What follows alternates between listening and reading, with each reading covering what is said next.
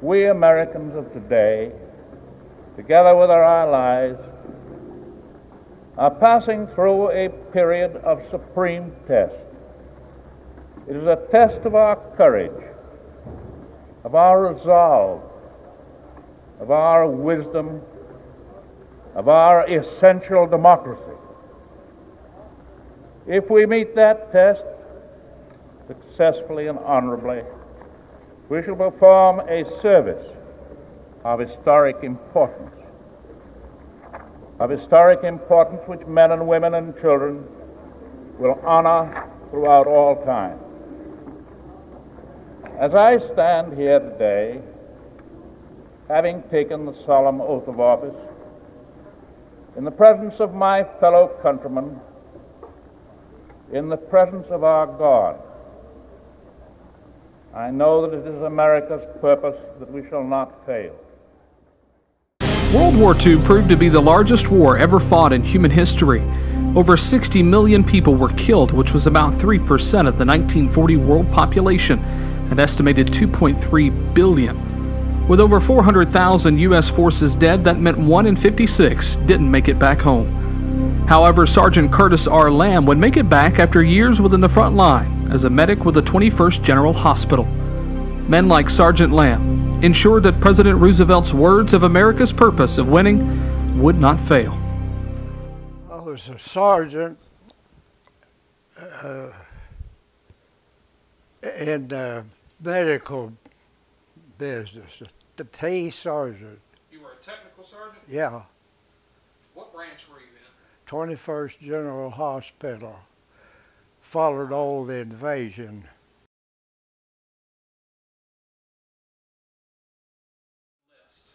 Man, I was drug into it. I drafted. So you were drafted? Oh, it's the fall of the year, I know, but I can't remember just what month it was.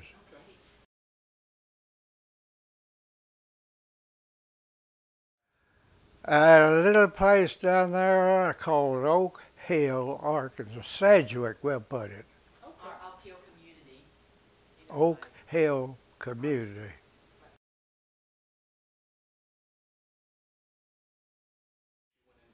No, they just jerked me up there and sent me to England. No boy had been to Jonesboro twice in his life, farmer.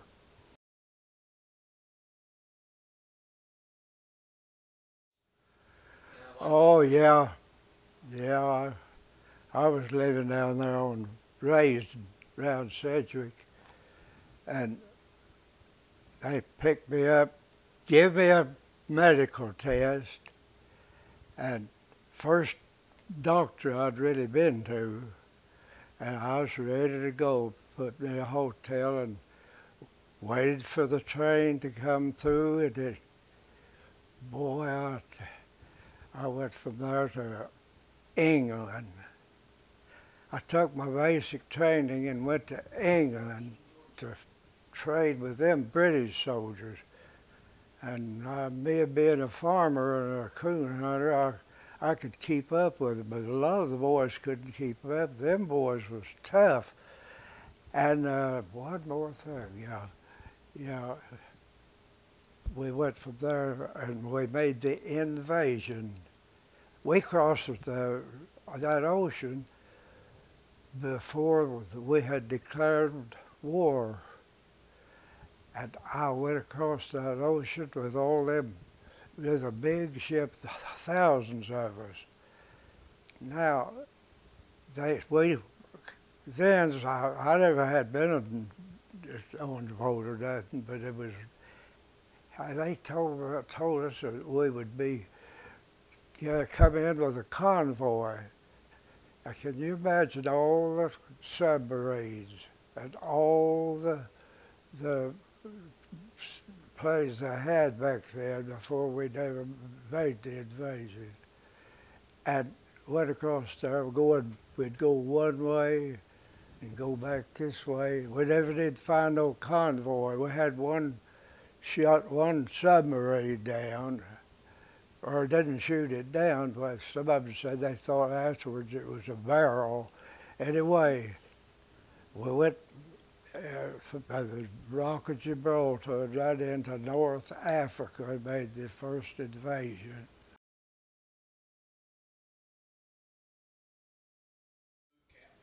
Well, I didn't feel too bad because they told us, just like they brainwash people today about everything, they told us, you boys will be lucky. You boys will be the boys that will stop all wars. This is the war that will end them. There won't be no more wars after this. When it gets through this time, it'll be all of it.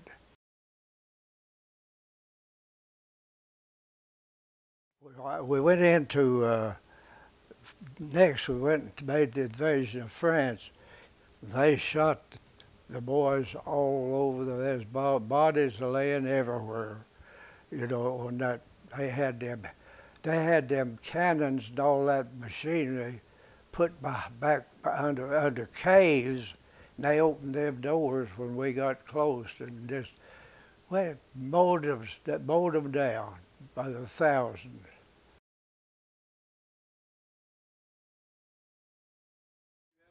Oh yeah, Virgil Fish, he was from Jonesboro there. We was always taking the trucks, going out and getting the troops, and that was shot. And one night there was a little old plane come over, and Virgil, he heard it, and he come out there, and it was mowing them down. Directly, bang, another one hit there that busted my door to open. And that time, the boat, he come running down through there, and there was a big tree sitting out there, and I had squirrel hunted enough to watch them squirrels. He turned to one side, and I run for that tree and stayed on that tree. And when he'd come around, baby, it was a place where they wasn't supposed. The Red Cross had it crossed off for their patients. We'd bring the patients in there, and they was protected. And this one old German come in there, and I run into an old boy there, and he just stuck my nose, you know, and whenever we went out for it. And I was wanting out, I got behind that tree, and Virgil, the mayor, said, come in tomorrow, I'll carry the patients out, and I'll give you a Red Cross for your acre. And I said, man, them Oak-Hill roughnecks, they'd laugh me out of the church out of there. So he said, I don't believe I've seen that in the manual, though, but he said it worked, didn't it?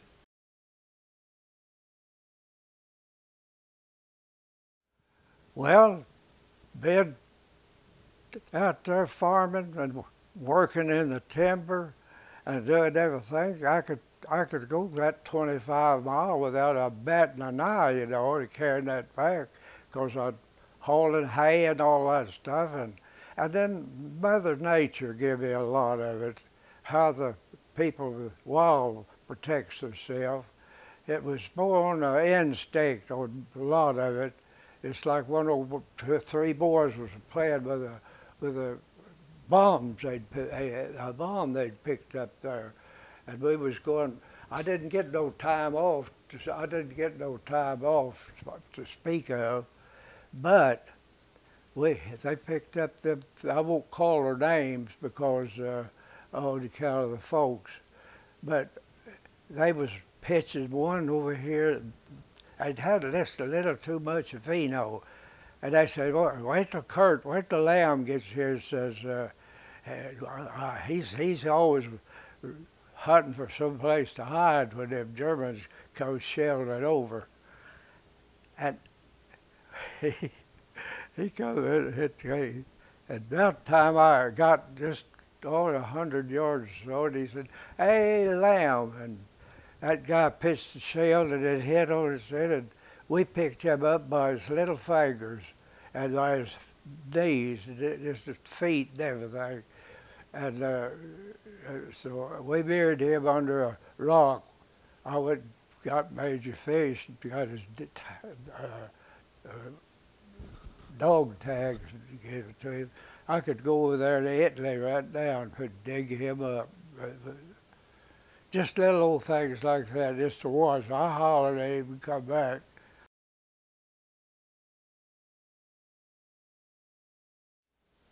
I had never confessed religion through all that because before you're truly saved and walk the line, you don't have no conscience. They'll tell you, oh, you're miserable as you can be, but you just have a joy of a time. You just come to a cross and the road, you take it.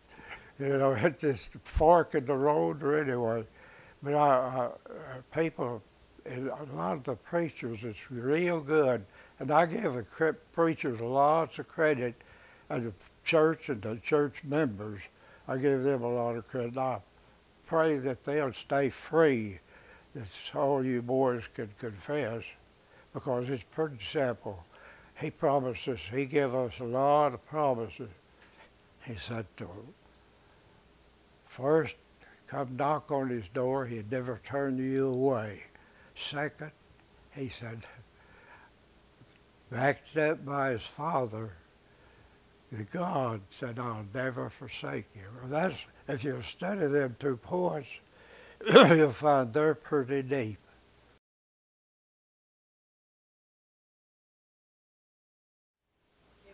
I went first to Texas, Georgia to take my basic training. Then I went on to took the rest of it. And then they bombed Pearl Harbor. And then after that I went to England. But there's enough of them boats there in Africa to we would cross on planks from one boat to another. And then from then on, it was just pure war. Well, you went to Italy? Huh? You went to Italy? Yeah, I went to all of them. I was right in the middle and behind on Italy, France. We come on up into Germany, waited there in Germany for them Russians to drive them. We made a line there where that brick wall was. They made a line, and we waited there till them Germans, they coming in at the back door. They'd come around and be captured, you know. You'd find them lying on the road 100 times to be captured. They built a fence, and I took 25 of them, and I would walk from, say, a quarter of a mile from where my place was in the hospital. And their boys just as good as they could be.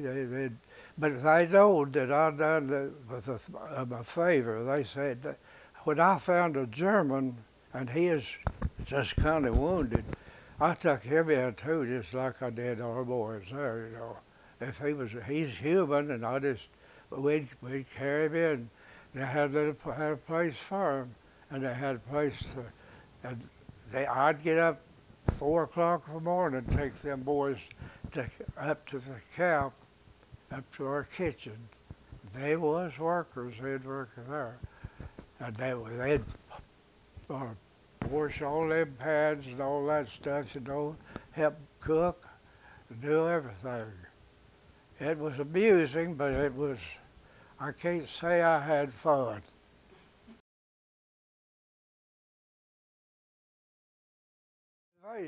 Big hospital, and it had all the medicine and had everything for them boys that was hurt, you know, and crippled up, and we had to dig them out of the water or whatever things that I was behind it, and we'd pick them up. They had hospitals already stationed for us, so pretty close to take care of them.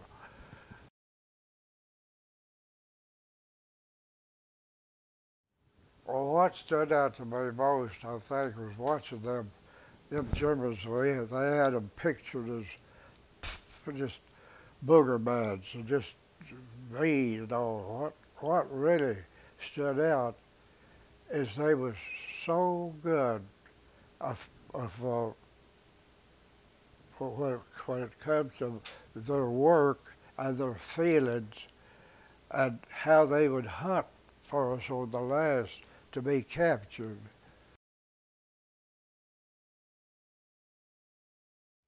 I treated them just as good as I could. In fact, they had a heart. When I did that longer than most anybody. I went in it for the war, for the declared.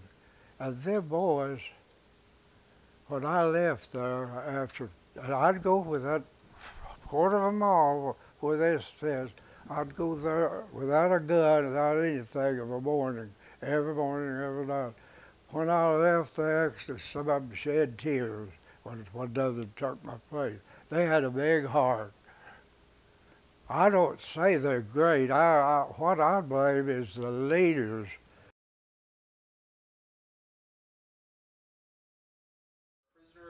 Come that close. Glad you brought that up. That's the main thing. I have a little temporarily mental spot once in a while goes through my old 99-year-old head.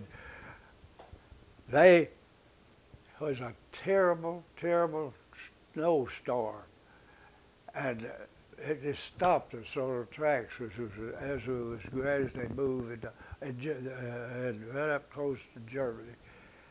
And this snow was so deep that it was overhead good.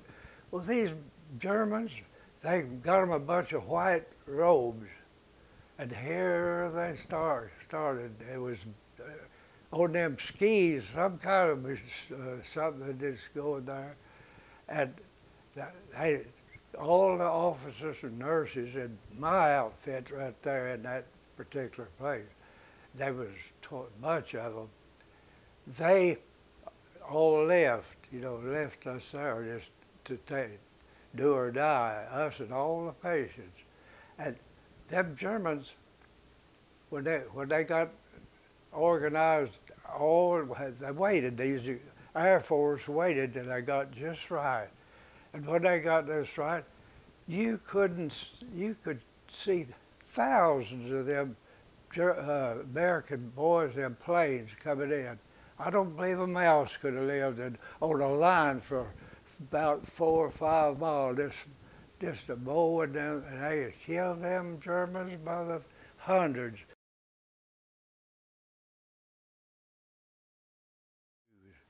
You talk about a poor, starved to death, hundreds of food. That was sad.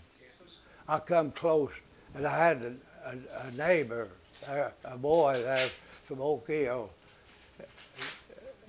He wouldn't care if they called his name, Joe Harvey Doyle. And he said that it was the most pitifulest looking thing he ever seen. He had watched it and see them. They was just skin and bones. They'd starved them to death, killed them, put them in that big gas house and blowed gas in them and killed them all.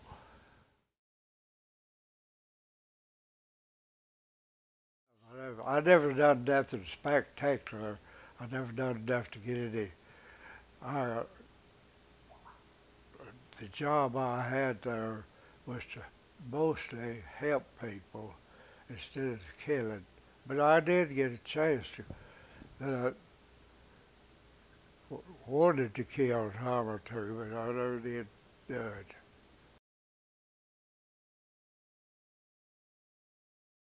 Did you write letters? Oh, yeah. About how often did you write letters home? Oh, I don't just, that after 4 years, you fade away. I'd say at least once a month and maybe more. They crossed out a lot that I wrote because I was a little bit too, I'm free of speech. I believe in everybody telling the truth about that things.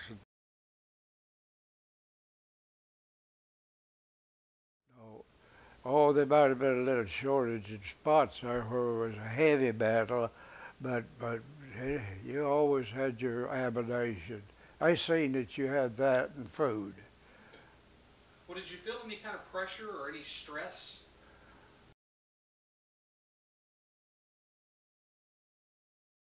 Well, there was plenty of it if you'd let it be, but you got to learn to switch your mind, and if something you can't help, what are you going to do?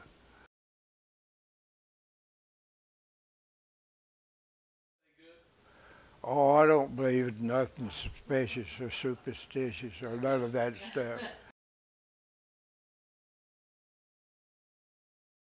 All right, you brought up a subject there that there's thousands of them, but I'm talking too much anyway, but I sat here till it's good to let off a little steam. It's the first time I've done that, first time I've had it, you know. We've got a little deal, a little vacation, a week off out of them 4 years. We went out to the ocean. They had a little cabin for us. There's 25 of us. And this old boy, he said, there's a boat down there. You could see it. It's about nearly a mile, looks like. He says, I'm going to go out there. He was a professional swimmer. You know, he could swim, I guess, all night. He said, I said, George, I said, you ain't going to be that foolish. Or that's another thing, is kind of keep planning just a little ahead of what you're going to do. He said, yeah, I said, there may be something in there I want. And he went over there, and he got there. He waved his old hat, waved, you know. He stayed there just about an hour. And I just sat there on the bank and watched him, me and another old boy. He jumped in, here he come. He got about halfway, maybe a little further. And I said, I don't believe he's moving. And this other guy said, well, said, how could he keep from it? Said, he's out there, he's on the water. I said, you check that there, he ain't getting any closer. About an hour, he still wasn't closer. About another hour, he still, I said, so I went for help, and while I was gone for help, he went down. And this old boy, he sat there with me. He jumped in that water when I had my officers, when we come back. He jumped in that water, come back out, sneezed, and he said, I'm going to put in for saving the man's life right here and getting my ribs. And he's put that in. I don't know if he got it or not, but that's a memorable thing, Aaron.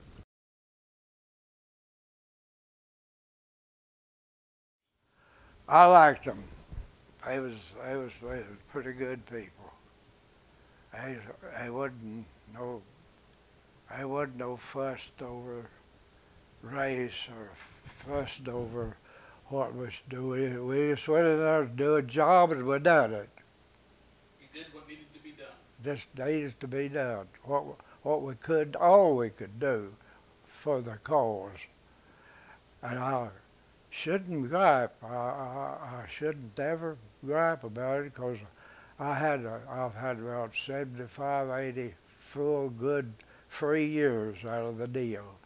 So I ain't bitter.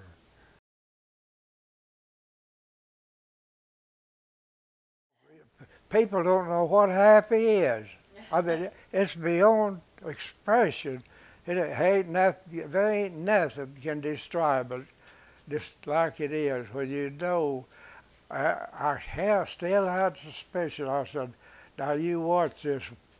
One of my boat as I go by, there's something happen to it. There'll be something. I always watching ahead for danger because I'd seen a boat at one of the trips. They'd bombed one that's just ahead of us there, and them boys was laying, the boat parted them. They just went all both ways. And every one of them was on their face. I couldn't see a face. Every one of them laid on their back, come floating by like dead fish. And I said, boy, you talk about being happy and enjoying it that you do.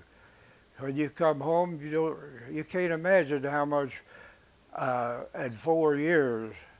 Well, I got me a little old 74 Ford. No, 74, 24. And I took them roads to see what was going. I took that country in. When I come to a fork in the road, I took it.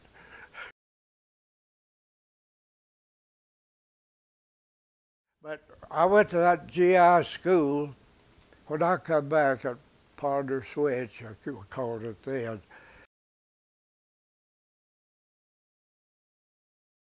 Oh yeah, you don't understand it till you're there. It's one of them things you got to do, not see.